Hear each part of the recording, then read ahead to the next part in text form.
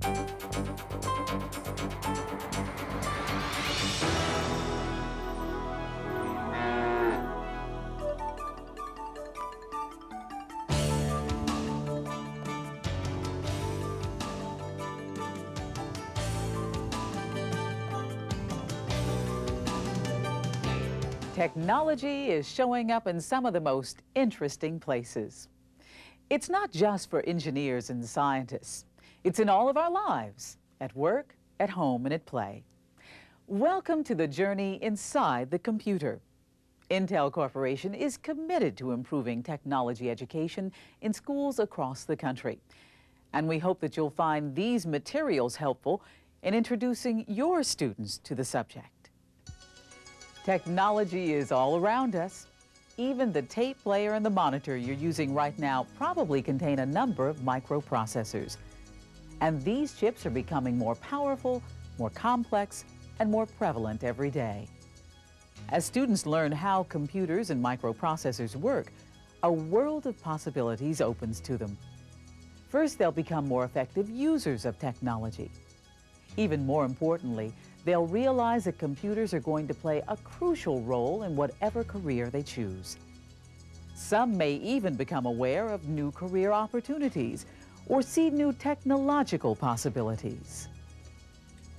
This kit contains everything you need to take your students on a journey inside the computer and then outward to explore computer networks and the impact that technology is having on society.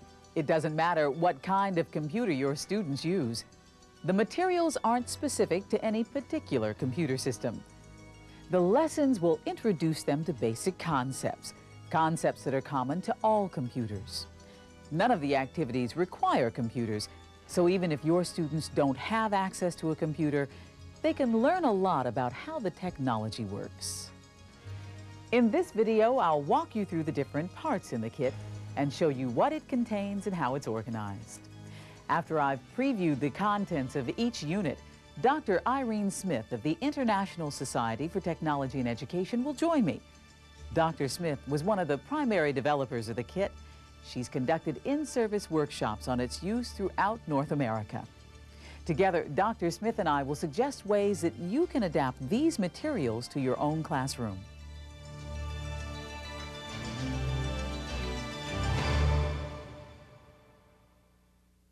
It's important that you use the kit in ways that are comfortable to you and that complement your existing curriculum and teaching style.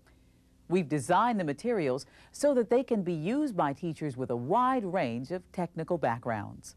If you're just looking for a few activities to supplement the things you're already doing in the classroom, you'll find a number of possibilities in the kit. You'll also find plenty of activities for 2 to 3 class periods.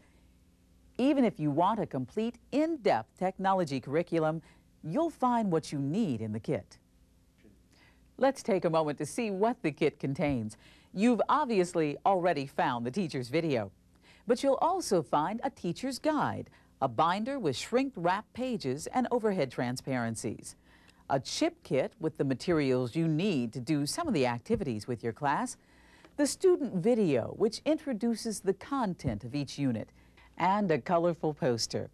The teacher's guide begins with a table of contents.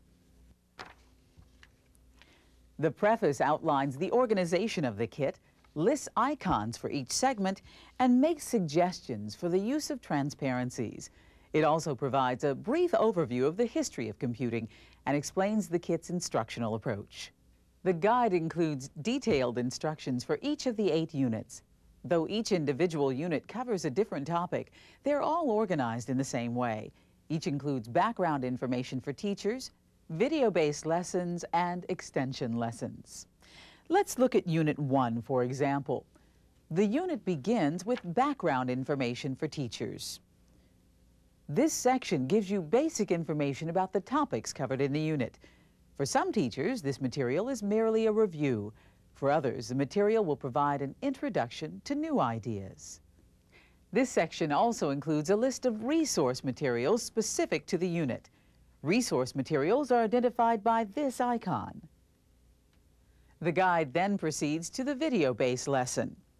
Within this section, you'll find teacher materials clearly marked with this icon. The teacher materials summarize the content of the student video, describe the unit's goals and objectives, outline the class time required to do the activities, and identify any special preparation or materials required. You'll also find a list of vocabulary words to be reviewed prior to the lesson and suggestions for evaluating your students' understanding of the unit's key concepts. The lesson plan icons indicate pages where you'll find detailed steps for conducting the class, for organizing the activities, and leading classroom discussions. Student materials for the unit are also clearly marked. These pages are designed to be photocopied and distributed to the class. They include questions and activities designed to spark classroom discussion.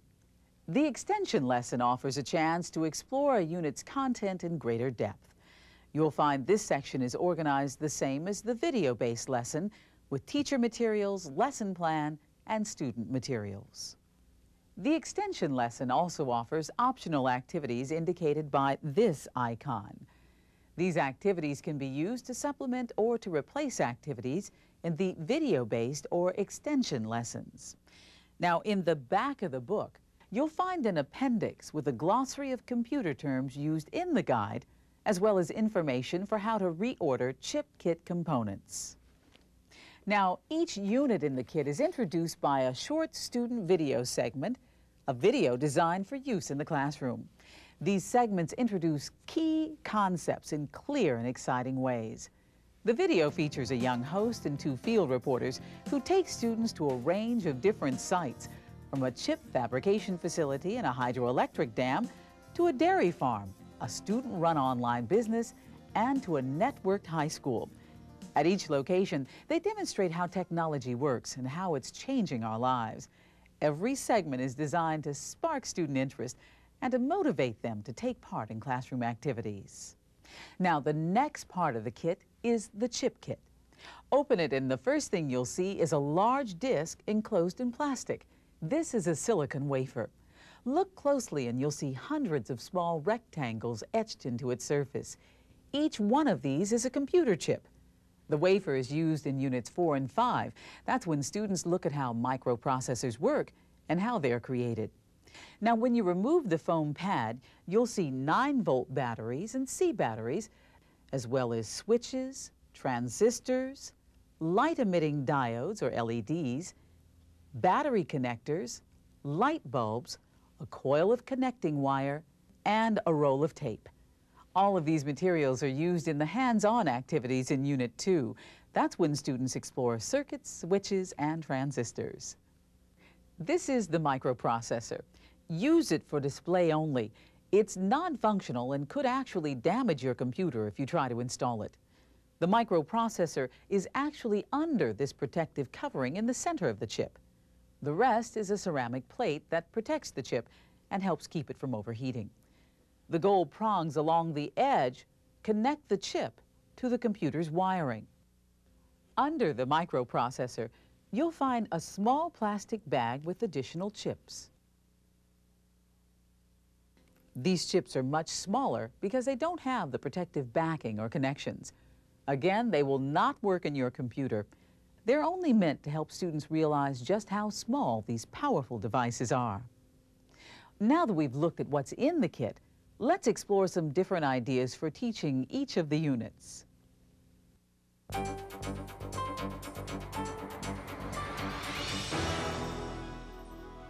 Each of the units in the kit stands on its own. You can do one unit or any grouping of units depending upon how much time you have and what you'd like to accomplish. If you only have 3 class periods, for example, you may want to do Units 1, 4, and 7. Your students will learn the basics of computers, explore the workings of microprocessors, and discuss the impact technology has on the world.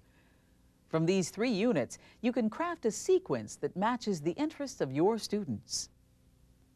If your students are more interested in electrical circuits and transistors, they'll enjoy the hands-on activities in Unit 2 as they build circuits, test conductivity, and learn about different kinds of switches. You may want to include Unit 3, which explores how the microprocessor uses zeros and ones to produce everything from video games to online graphics. Another possibility would be Unit 8, which focuses on the future and how technology might change our lives. Most of the activities require a minimum of preparation. Required materials are included in the education kit, or you'll find them readily available from outside sources. Simply cue up the video to the right lesson and you're ready to go. Now let's take a look at each unit.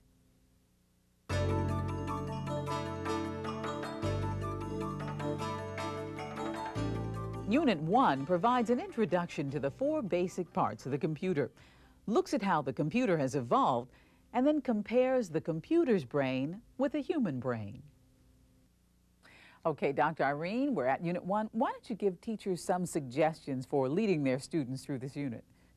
Ricky, in addition to the student video and the teacher's guide, this particular book really helped me. This book does a really nice job of helping you understand the connection between changes in society and innovations and changes in our technology.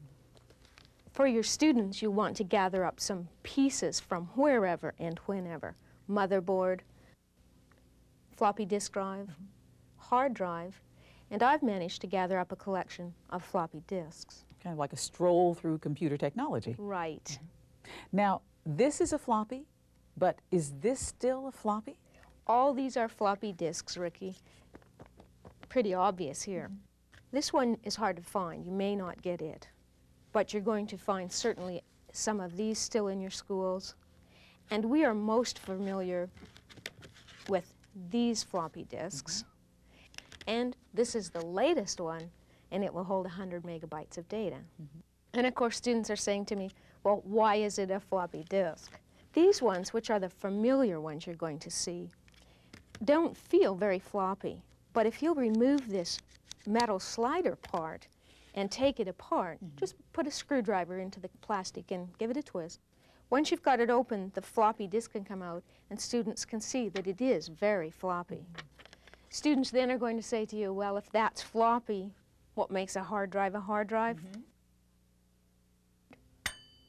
That's a very hard platter. And then this is made out of? Aluminum or sometimes glass. Okay. A motherboard. The motherboard contains all the circuitry that allows us to do what goes on inside the computer. This is the microprocessor.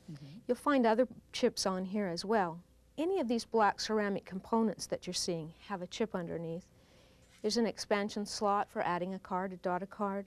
I can put memory into here. Students really love to touch and look at the motherboard and see what actually is there. It really looks like a city. It does look like a city. It's very, very complex. And so the kids should really get a hands-on experience with this. Let students touch, feel. It really does help them learn.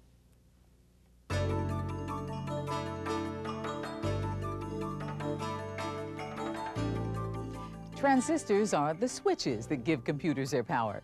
Unit 2 provides a lesson in circuits, switches, and transistors. Okay, Dr. Irene, this looks like it would be a real fun, hands-on unit. Give us some ideas for how teachers should walk their students through this unit. This unit really is hands-on, and it's really fun. If you're new to hands-on, though, it can be a little scary. First of all, you want to make sure that you read all the pages that are in the teacher's guide. The suggestions are there.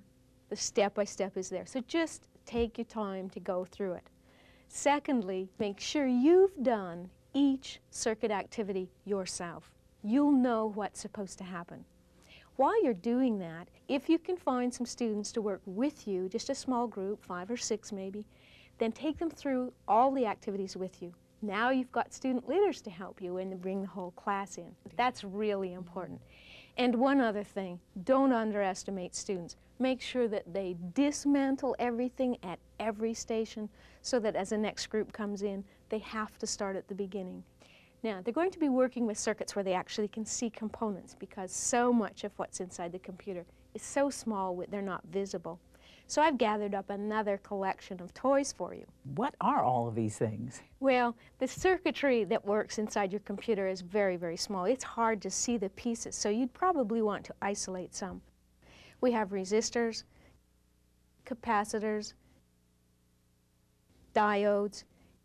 This LED is a diode that they'll find in their kit.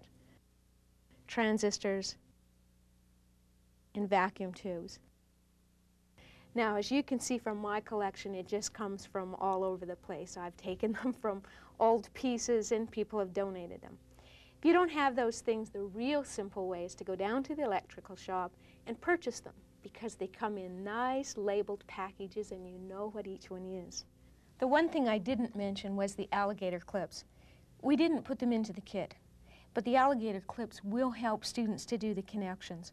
If you can find somebody to actually solder the wire onto the clip, that's really the best. All right. But even if you can't, they do help students to actually hold the connections tight. So don't let hands-on activities scare you off. You already know that your students can handle it. So don't be intimidated. Just introduce them and let them have fun with it.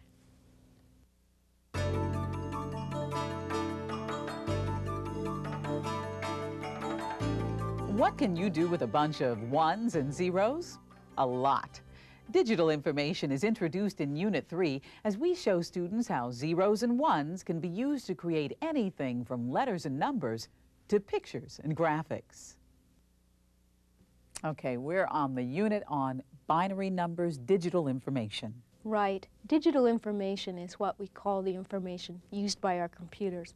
They translate everything into binary format, zeros and ones.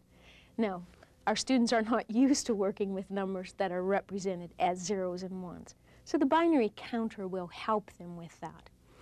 When they use the binary counter, they're learning to see the binary representation of their ordinary counting numbers. So you and I think of 5, and in the binary counter, that's going to be represented as 1, 0, 1. Now, in the directions, it does tell you step by step what you need, but I have to emphasize that you give enough time for that activity.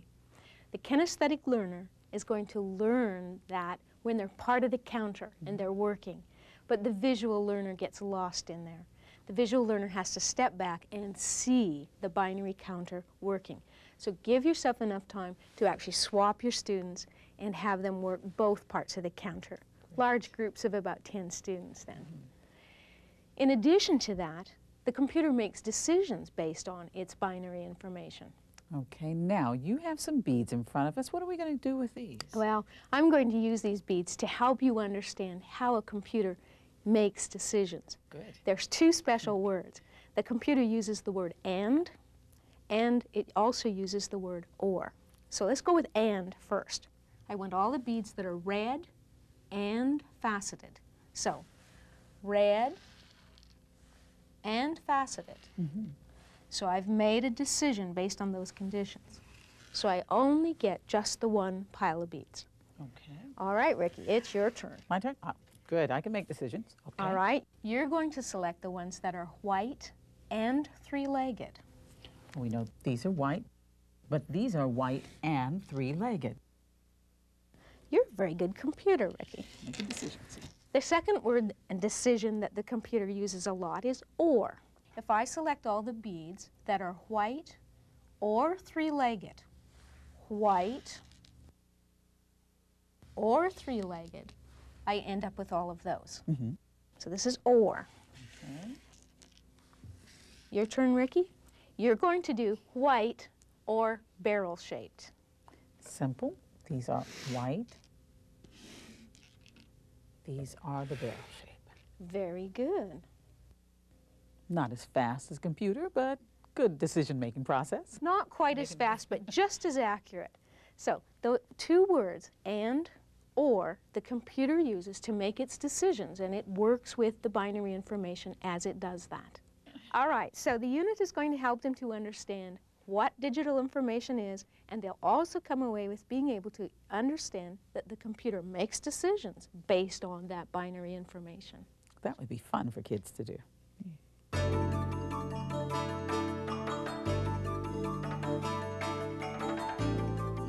Unit 4 introduces students to the microprocessor's basic functions: fetch, decode, and execute.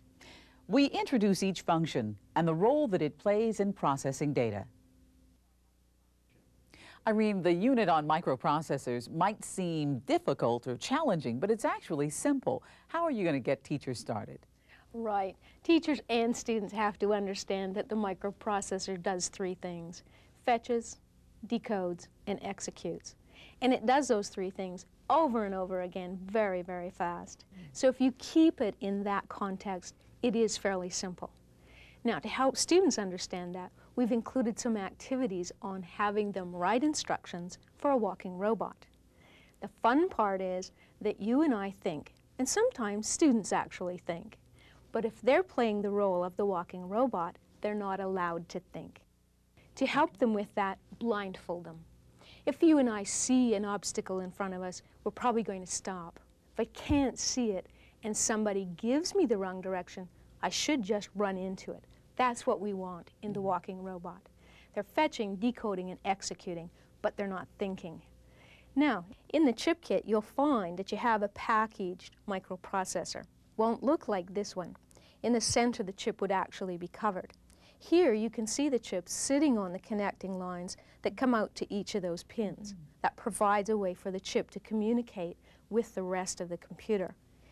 The Scientific American issue from June '97 has a great picture that would help you.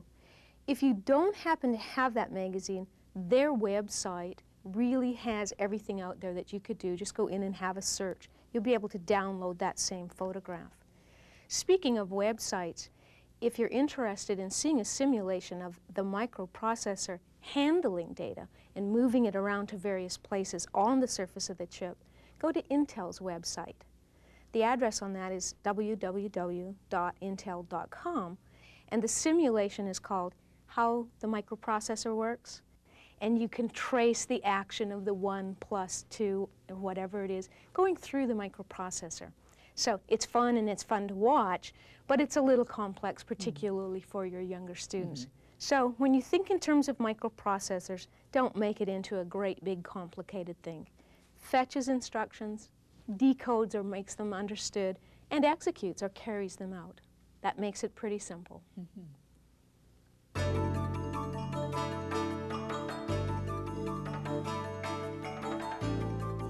In Unit 5, we explore the complex but creative world of designing and making microprocessors. We visit with engineers who talk about how chips are designed and how they're made. Then we take students inside a fabrication facility to see the amazing clean rooms where chips are actually manufactured. Now, Unit 5 focuses on the creation of microchips. Right, and that's a complicated procedure. There's two distinct steps to look at. First, I have to design the chip. Once I've got it designed, I actually have to fabricate it or make it. In terms of designing, it's very complex. I'm putting millions of transistors, many, many circuits onto a very small area. So I have to do it very carefully. It will help your students to think in terms of the designers facing the same kinds of decisions as city planners. So we have to make decisions like, where do I place the school relative to the other things that I have in my city? Do I want it beside the city park? Maybe it should be close to the hospital. If I put it there, where do I put the police station? And where do the one-way streets go? All those decisions are involved in planning a city that works well. Once I've got the design made, I still have to actually fabricate that chip. So the steps that are involved in fabrication are equally complex and mostly automated. You'll find in the chip kit that you have some transparencies. The 4 transparencies will help you with the fabrication part of the chip creating. The 4 layers that are there do not necessarily hook together. We've just kind of pulled them at random. But each transparency represents one step in the layering process as we fabricate the circuits.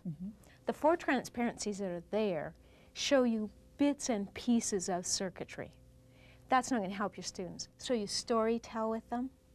You take the first one and say, your microprocessor has to talk to the printer, so here's circuits to do that. Put the second overlay on top and say, the microprocessor has to show you what you're doing, so you need it to go to the monitor. So the second set, which gives you an interaction between microprocessor and monitor, and so on. Work with something that they know so they have a way to relate to it. So creating a chip really isn't very complex.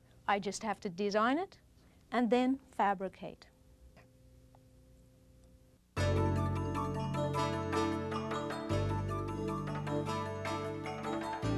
The evolution of networks has transformed the computer from a calculating machine to a communications machine.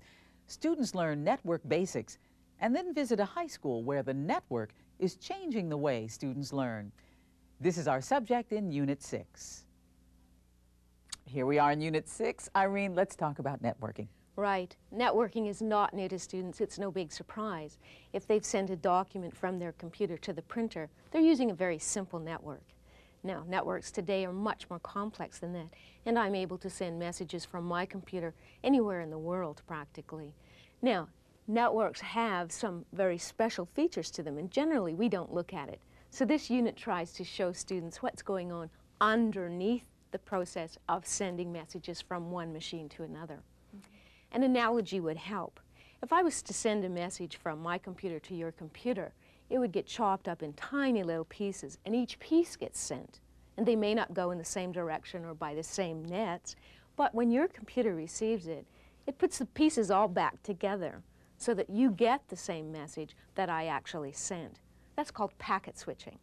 The analogy that would help students understand that is, if you were moving from the West Coast to the East Coast, you'd have to package up all your household goods. Now, you've probably got some very special breakable things that you would want to handle and use in your own car, so you'd pack them. You'd send some things by moving van. You might put some things onto a rail car. So all of your goods are heading to the East Coast by various means. You arrive at the new home, you gather up all the pieces that have arrived from these various ways and put your household back together. Lo and behold, it feels familiar. It looks like what you're used to. So that's packet switching. It's all put into little bits and pieces and reassembled at the other end. Okay, now I think I know a little bit about packet switching, but what does this fishing line have to do with computer networking? Ricky, that's not really fishing line. That's an optical fiber. Many fibers like that go together to make up the fiber optic cable that's used in most of today's network. It's a very high-speed cable. We don't have samples like that in the kit, and you really need to find some. So teachers could locate some by maybe checking with the person that put their network into place. They could contact some of the dealers that sell that cable, and they can get short samples. Students love to just touch and feel, as you know, so they can have a look at what makes up the networks they're using. And would that cable be just this small? Well, no, it takes many of those fibers together to make a cable. Fascinating.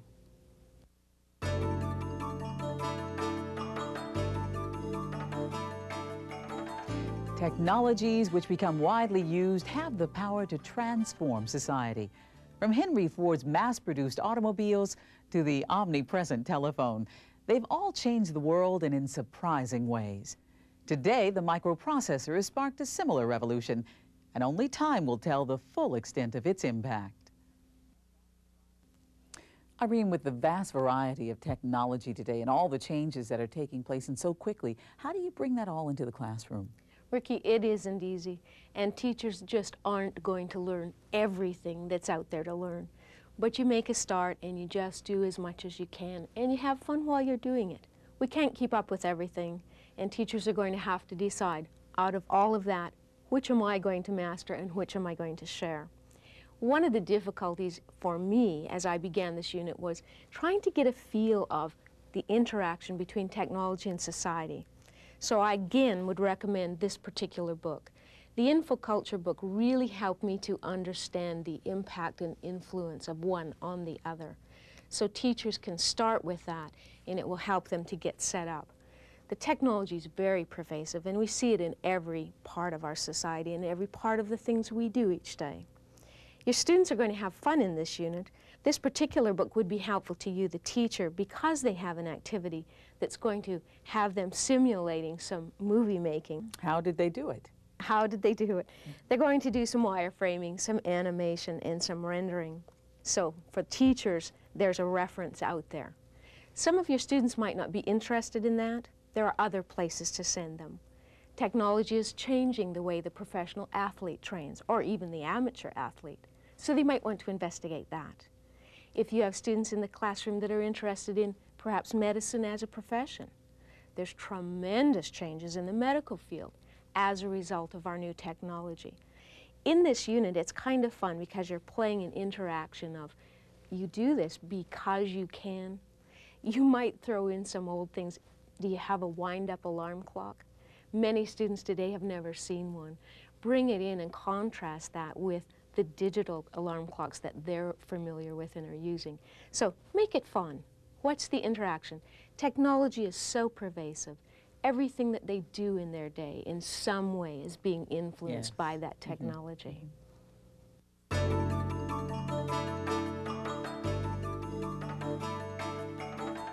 It's always difficult to predict the future, but in this unit we'll look into the future to see how computer technology might be changing our lives. We'll look at some exciting uses for new technology, and we'll talk to some kids about what they think the future holds. Irene, short of having a crystal ball, how do we talk to teachers and thereby students about what the future will be like in computer technology? Well, Ricky, a crystal ball might be fun, but for myself, I like to speculate. I don't want anybody to really tell me this is what's going to happen. I like to play what if, and many students would feel the same way. But you're correct. Technology is changing rapidly, and we're getting all kinds of information on where it might be heading. Just in the short time where we were working on this particular teacher's guide and putting the material in place, we had to do some changing. Two activities in here. One is unproven predictions, and the other one is proven predictions. And I had to move two of the unproven ones out of that section and into proven predictions. So it's changing very, very rapidly indeed. The future, how do you talk about it and where do you find resources? The future is discussed in many, many areas. Check your newspaper. Look at some of the articles in places like Scientific American, Popular Science, Discover Magazine, Business Week, Time Magazine. All of those are always carrying the latest, greatest suggestions and where technology might just be taking us. This particular book, On the Cutting Edge of Technology, also is a great place to start. So you might want that reference in the classroom if you can find it. In terms of what the future holds, students are really incredible and creative. Let them try and tell you where technology is going. Challenge them to actually write down their what if we can do this and what it's going to look like down the road. Have them illustrate it with some graphics. I'm looking towards a future that I can decide that breakfast will be delivered in bed by the local robot, and then it cleans the house while I'm outside playing. Good thought, yes. We don't know where the future is heading, Yes. but I'm excited to be part of that. Your students are the future. Let's see where they take us. The journey inside the computer is designed to work at many different levels. Use it at a level where you're comfortable, whether that's just an introductory class or an extended look at specific topics. The important thing is that you use it. By increasing your students' understanding of microprocessors, you'll help them become knowledgeable users of technology and citizens better prepared for the 21st century.